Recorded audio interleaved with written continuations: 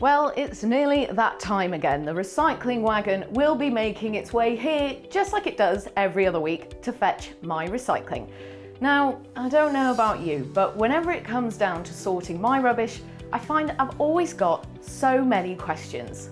Like, why do I have to recycle? And what good is it really doing? You hear a lot about recycling being good for the environment, but how is it? Why can you recycle this plastic, but not this one?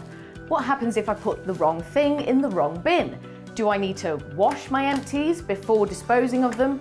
Do I need to squash down cans and cardboard before throwing them in? And what about things like glass bottles with plastic lids? It all feels a bit overwhelming.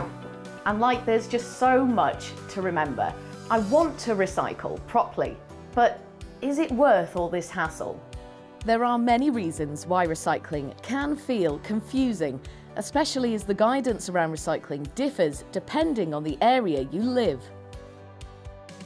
For instance, I had no idea in Darlington you could recycle these foil takeaway containers.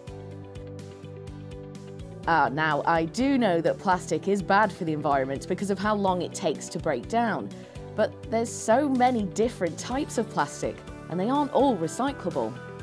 And just because something has the recycling symbol, it doesn't necessarily mean that it's recyclable in your county. I wonder how important it actually is to sort everything out. I mean, I've heard it all just ends up at the same landfill anyway, so why is it down to us residents to recycle if in the end it doesn't really make any difference? Morning, whoa, what you doing there?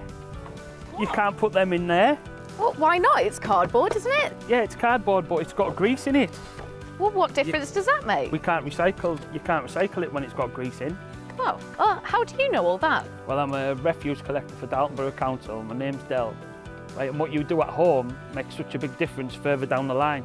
We start at 7 o'clock, we get into our cabs, and then we go around Darlington, all areas of Darlington, picking people's recycling stuff up and taking it to the refuse centre on a night.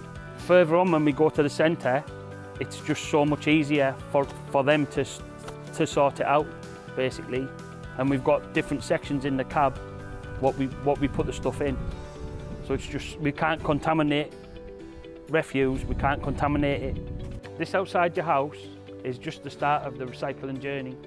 You and your viewers should join me on the next episode and find out why recycling is so important.